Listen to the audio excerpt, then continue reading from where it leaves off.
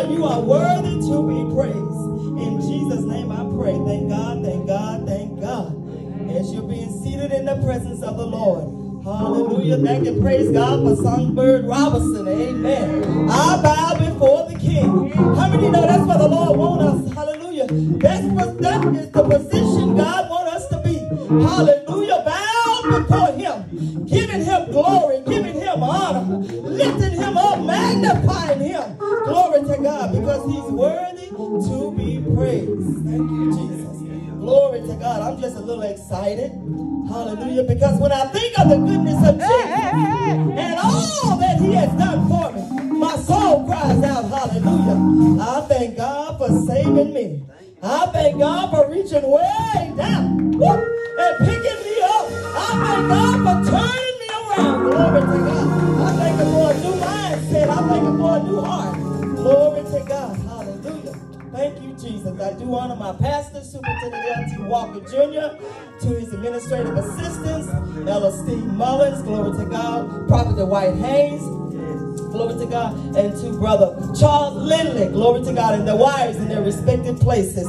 Thank you, Sister Candace, glory to God, for moderating the service today. A job well done. Hallelujah. Oh, God is taking Mount Zion to new heights. We on our way. Look at somebody and say, we on our way. Glory to God. Hallelujah.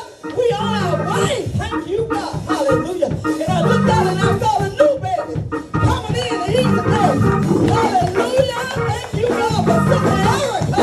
Got a maid of mine. Woo. Hallelujah.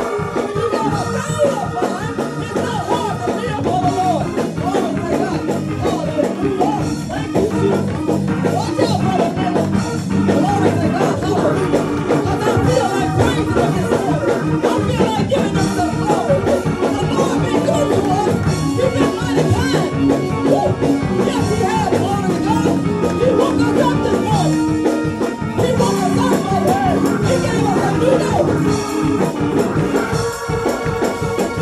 Hey, hey. No wonder David said, I was glad when they said unto me, come and let us go into the house of the Lord. Whatever you need, it's in the house of God. Whatever you want, it's in God's house. If you need healing, it's in His house today. If you want to be delivered, it's in His house today. If you need salvation, it's in the house.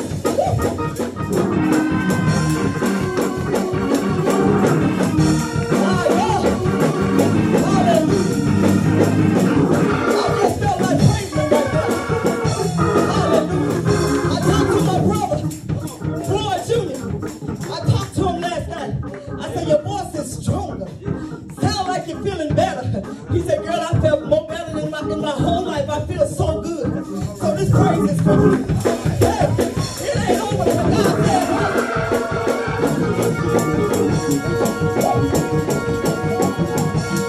It ain't over till God says no. I don't care what the enemy says. But God has life and death in the palm of His hand. He know how long we're going to live. He know what we're going to do.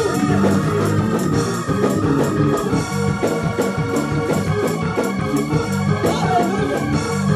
I thank and praise God. Hallelujah. That the ties are still together. That we're still sisters and brothers. That God still let Him live. Hallelujah. I'm excited. I am excited. I'm going to get into the Word of God. Hallelujah. Thank you, Jesus. Come on and put those hands together.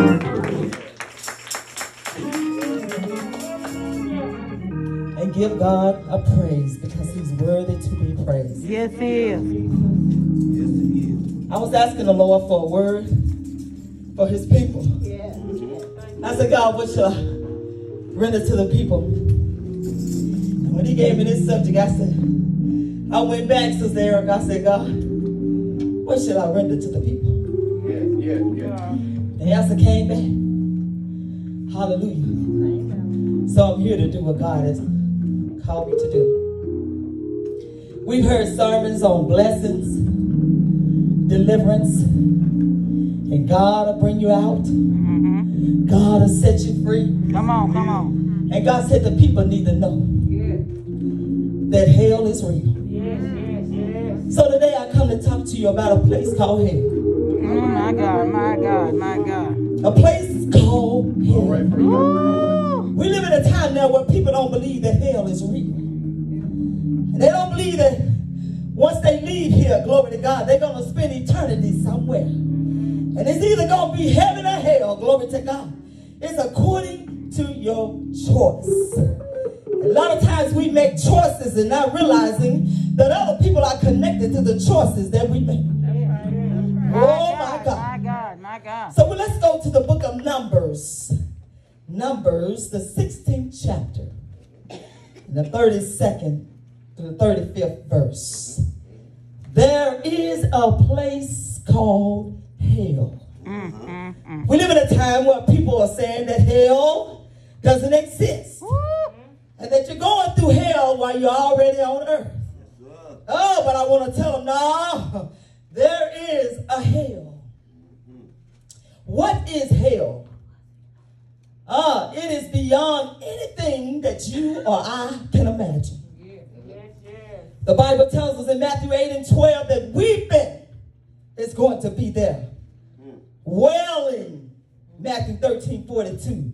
Gnashing of teeth, Matthew 13:50. Darkness, Matthew 25 and 30. Oh my God. Flames of fire, Matthew 25 and 30. Luke 16 and 24. Burning eternity. Glory to God. Hallelujah. Everlasting punishment. Isaiah 33 and 14 talks about burning up everything. In Numbers, the 16th chapter, glory to God, and the 32nd verse, it said the earth opened its mouth and swallowed them and their household, all Korah's people, and all their possessions. And they went down alive in hell with all that belonged to them. Read the book, read the book. The earth closed over them, and they vanished from the assembly. At their cries, and all people of Israel who were around them fled because they thought the earth may swallow them too. Fire also came out from the Lord and consumed the 250 men who were presenting the incense. May the Lord add a blessing to the reading and the hearers and the doer of his word. Glory to God.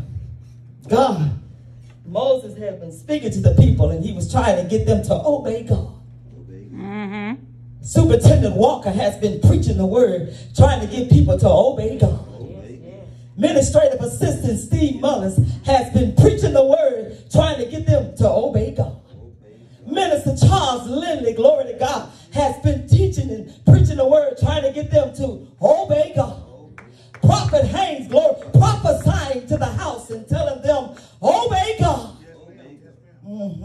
Glory to God. And so Moses was telling them, I didn't come in my own will, but I come in the will of God, that the will of God may be manifested.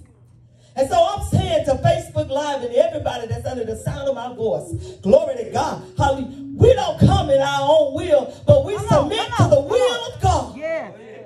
Evangelist Lula Robinson teaching Sunday school Sunday after Sunday, trying to get the people to come to God. If you don't know by now, it is repentant time. It's time to turn your face to the wall and say your prayers. To do what Hezekiah did when God sent the prophet Isaiah to Hezekiah's home. Glory to God. And God told Isaiah, he said, go and tell Hezekiah that he shall surely die and not live. But the Bible said that Hezekiah turned his face to the wall. Turning your face to the wall means that I'm turning away from everything and I want to turn to God. I'm going to take my problems and my issues, I'm so he can fix it. So Hezekiah turned his back and his face toward God.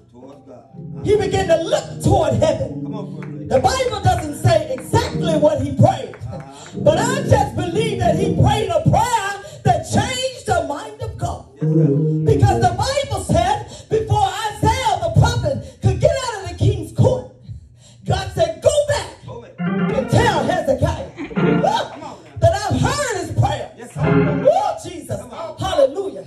And I'm going to turn it around for him. I stopped by to tell you that if you take it to Jesus, if you put it on the altar, if you lay out before God, he can turn it around for you.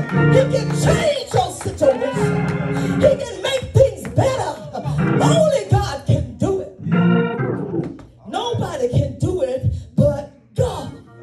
Glory to God. Hallelujah. And I want Facebook and I want others to know that hell is real. And we must repent. Evangelist Robinson, we must ask God to forgive us. From the front door to the back door, from the pulpit to the ushers, glory to God. First ladies, glory to God. Ministers and missionaries, lay members, glory to God. Every chance we get, we must ask God to forgive us. Yes, Lord. I hear somebody say, well, I haven't did anything. But the Bible said that Job was a perfect and upright man. And he shewed evil. He didn't even want the very presence of evil to be among him. So he trained up his children and told them that we're going to go before God. And we're going to pray and we're going to ask God to forgive them. Perhaps some of Job's children said, well, Daddy, we didn't do nothing wrong. He said, just in case. I come to tell you, just in case. You may have looked at somebody wrong and they perceived you the wrong way. You may have said something wrong and they took it the wrong way. You may have walked by them and they took it the wrong way. Say, look at old Brenda Smith. She didn't even speak to me. Walked by and did me wrong. Well, that's why the Holy Ghost is so essential. The Holy Ghost will speak to you and it'll let you know that you offended somebody. And the Holy Ghost will make you humble enough that you'll go to Grace, Mother Grace, excuse me, and you'll say, if I said something to offend you, forgive me, Mother. If I did you wrong, forgive me, Mother. I don't recall, but just in case. Just in case I did something to offend you, Evangelist Moses, forgive me. I'm trying to get to heaven. And I don't want no trouble at the river. Come on. I'm trying to make it in, Mother. I don't want no trouble. I stand before God. I don't want him to say, depart from me.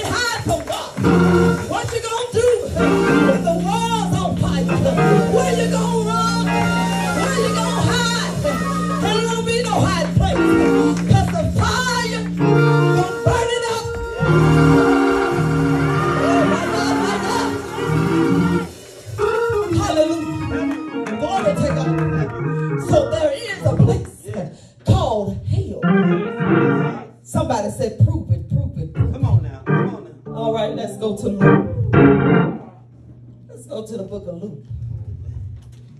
Thank you, Father. Thank you. The 16th chapter. Hey. The 19th verse.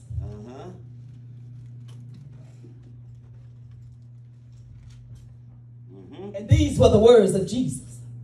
As he was teaching his disciples. He dropped a parable before. Glory to God. And the Bible said there was a rich man. Now, my Bible reads a little different because this is one of my study Bibles. Who were dressed in purple and fine linen. In other words, he was wealthy. Couldn't touch him, mother. Clean like you and Mother Irma J. Pennington are today. That's right. Untouchable. From the top of your head to the sole of your feet. Clean. Glory to God. So the rich man was dressed in purple and fine linen. Feasting lavishly. Living high on the hall. Come on. Know anybody like that? I heard somebody say the earth is the Lord and the fullness thereof. It is. It belongs to God, but he don't want us to get caught up in it. He even told the children of Israel, he said, when you come into your land of plenty, don't forget who brought you out. Don't you get caught up. Glory to God. Because I blessed you with a house on the hill, and I gave you some change of clothes. You only had one dress and one pair of pants. Now you got two, and you think you all of that in a bag of chips. Come on back down. All right now. Come on. Glory to God. So he was living lavishly. And the Bible said every day. But there was a poor man named Lazarus. Who was covered with sores. And he was laying at the gate. My God. Hallelujah. God. Sometimes when God brings us out or people out, glory to God, we get above ourselves. Sister Brenda, That's you. you remember we used to drive the car past that was smoking. We cranked it up, it was smoking. We turned it off and it was still smoking. Sister Erica, glory to God. And not only was it smoking, but it was jumping, Sister Candace. Hallelujah. Glory to God. And then God, who's so merciful, blessed us with a nice car. Come on. Hallelujah. And sometimes people get beside us and say, oh, I don't want nobody riding in here in this. God done bought this for me. I'm so glad y'all got your shout out, because we're talking about making sure we don't go to hell. There's a place called hell. Glory to God. And the little bitty things that we do will cause us to get there. The little sneaky things that we do. Glory to God. Talking out of the side of our neck, Mother Irma. Glory. It'll get you in hell. Glory to God. On the phone, talking about folks. It'll get you to hell. Glory to God. Going from house to house, being a busybody will get you to hell. Come on now. Glory to God. And so, he was wealthy. Had everything. But here was Lazarus laying at the gate. The rich man, no doubt, was eating steak Sunday through Saturday and looking both ways, trying to see what's next. And here the rich man, here the poor man, laying there. And we have people like that in corporate America. Oh, I'm going to touch home. We got people like that in the church, Pastor. They cook a big old meal, and they know Sister walk over there struggling. I'm just using myself for an example. Because y'all know me by now. If I'm struggling, I'm going to ask. The Bible said you have not because you ask me. Right. Glory to God. That's why I ask every Sunday, who cooked today? Glory to God. And so, Lazarus was hungry. And we got people like that. They will cook a big meal, and knowing the woman next door is struggling with her children. My God. You know she ain't got food in that house. And you know you and brother man ain't going to eat it all. That's right. Or perhaps if you're by yourself, you know you're not going to eat it all. That's right. So what we do? We bag it up, Sister Brenda, put it in the freezer, out of sight, out of mind. After a while, this freezer burn. We can't do nothing with it. but throw it away. Glory to God. When we could have shared. That's what God's about. Right. He's about sharing. He's about love. Mm-hmm. But no, the rich man, glory to God. When he came out of his house, in one of my other Bibles, it said he walked over Lazarus. Oh my God. And we got people like that today. Over. Hallelujah. They'll walk right by you. Knowing you're struggling. Knowing you're trying to do right. Glory to God. Knowing you're trying to do the right thing. And you know what the Lord dropped in my spirit? He said they are so down on the African young male, but ain't nobody reaching a hand out to help them. Glory to God. Hallelujah. You don't know the condition that they're in. You don't know what they're going through. You don't know how far their back has been against the wall and how long it's been there. But all you can do is just stand back and predict. I said, oh, Lord Jesus. Glory to God. Hallelujah. Because you never stopped to have a conversation with them. You just looked on and you assumed that they were lazy. You assumed my God. that they didn't want to work. Speak. You assume that they don't want to provide for the family. But instead of having a conversation and finding out what's really going on the inside, we don't do that.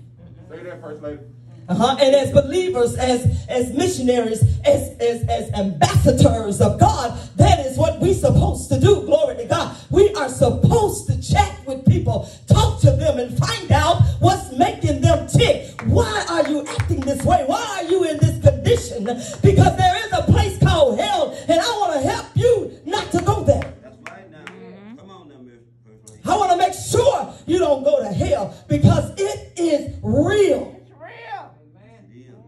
The rich man is testifying to us here through Jesus in the 16th chapter of Luke. Glory to God, because I had some people tell me, oh, hell ain't real. When you leave here, that's it. I said, no, baby, that's the beginning. That's the beginning of eternity, because your soul got to travel somewhere, and it depends on you. How you chose. What did you choose to do? Did you choose to live for the Lord, or did you choose to do your own thing? If you chose to live for God and allow him, glory to God, to have a relationship with you, guess what? You on your way to heaven. But if you chose to live for the devil, guess what? You on your way to hell. My God. I'm preaching about hell today. So there are many that are going. The rich man went to hell, hallelujah, because he rejected the will of God. Somebody said, huh? That's why Lazarus was laid out there before the gate. That's why Lazarus was at his door. Glory to God. It was the will of God, because God was trying to humble the rich man. And he was trying to show him, here is a man that have nothing, and you are a man that have it all. I have blessed you with everything. And I'm trying to show you how to humble yourself. I'm trying to show you how to share with others. I'm trying to show you how to give into other people's lives. Amen. No. But the rich man missed it. He went on about his business. Yes.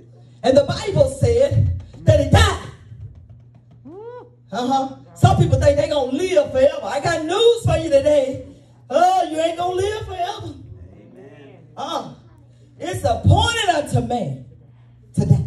Amen. And the Bible said, and after that, judgment. What you say? Judgment Yes, sir. is coming. My God. So the rich man died, and he lifted up his eyes in heaven. Not only did he die, but Lazarus the beggar died too. No doubt in my mind he died. Probably of starvation, because he couldn't get nothing to eat. He laid there day after day, glory to God, night after night, laid there. And the rich man had cold ice water, Sister Pam, glory to God. He had some iced tea, a Coca-Cola every now and then. Oh, but the Lazarus had nothing. And he died. But the Bible said that the rich man looked up in heaven. Nope. He looked up and he saw Father Abraham. And in Abraham's bosom, he saw somebody there. And guess who it was? It was the poor man. Oh my God. It was Lazarus in his bosom. And the rich man, looking up, he was in hell.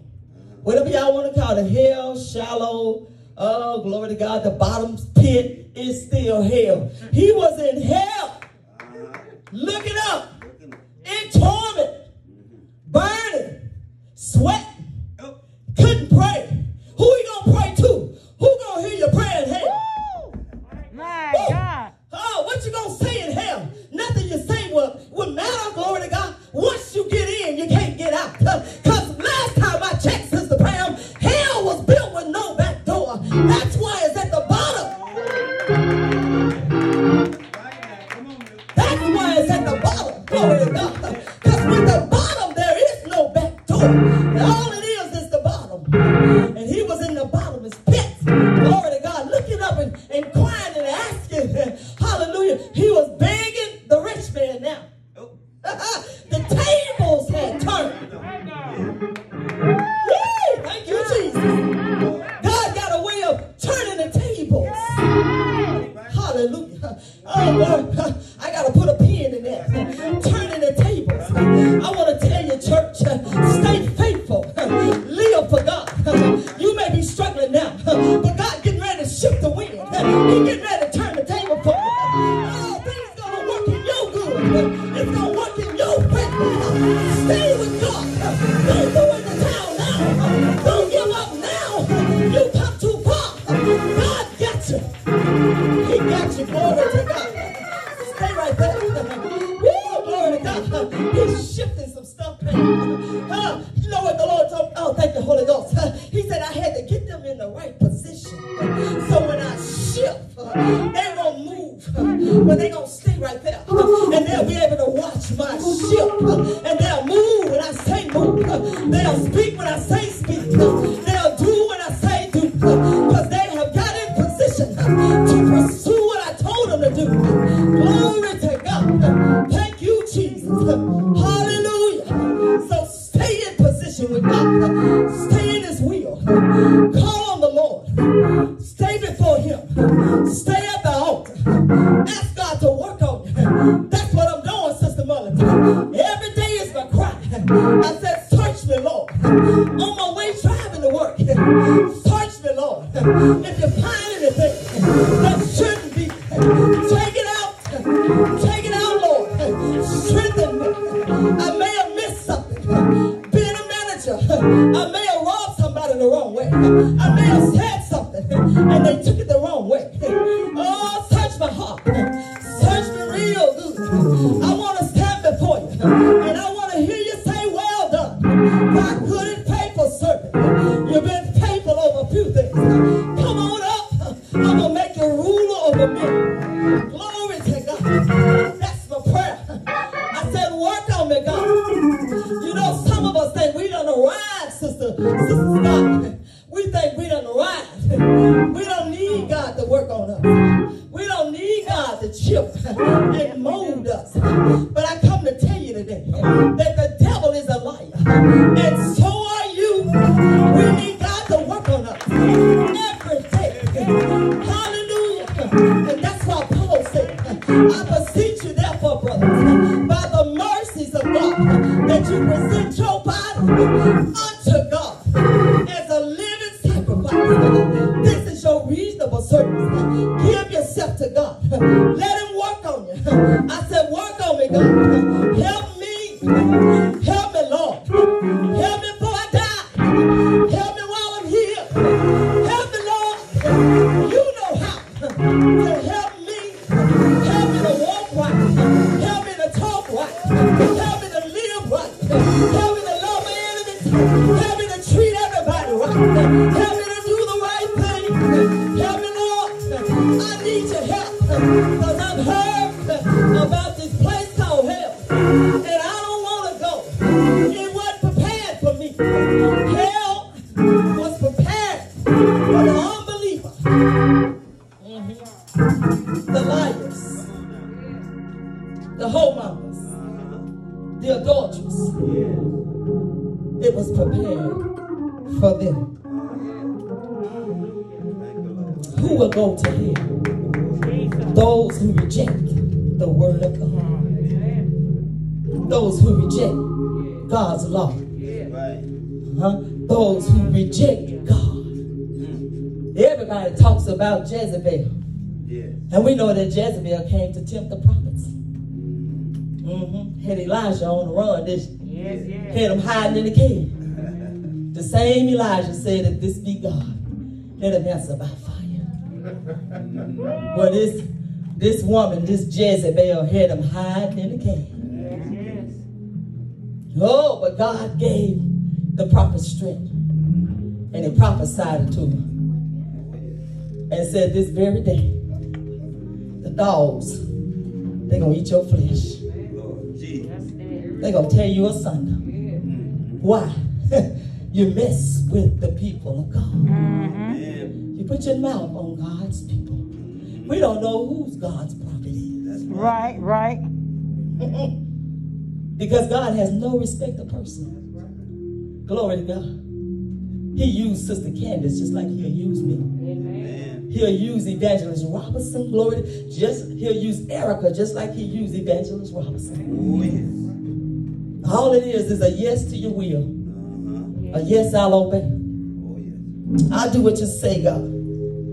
So Jezebel, I know, Mother, they said she in hell for her lipstick, her makeup, her britches, her Daisy Dukes, but I come to tell you she in hell because she rejected God. When we reject God, we reject the plan of God. And the plan of God was to send his son Jesus to die for the sins of the world. When we reject God, we're saying to him that I don't want it. When we don't want to live for God, when we don't want to stop our ways, glory to God, we're saying, I don't want this Jesus. Say that. I'm not concerned about him dying on the cross for me. I don't care about him being whipped all night long and pierced in the side and spit in his face. I'm not concerned about that. I don't want that. I come to tell you there is a place called hell. And when you reject God, that's where you'll be.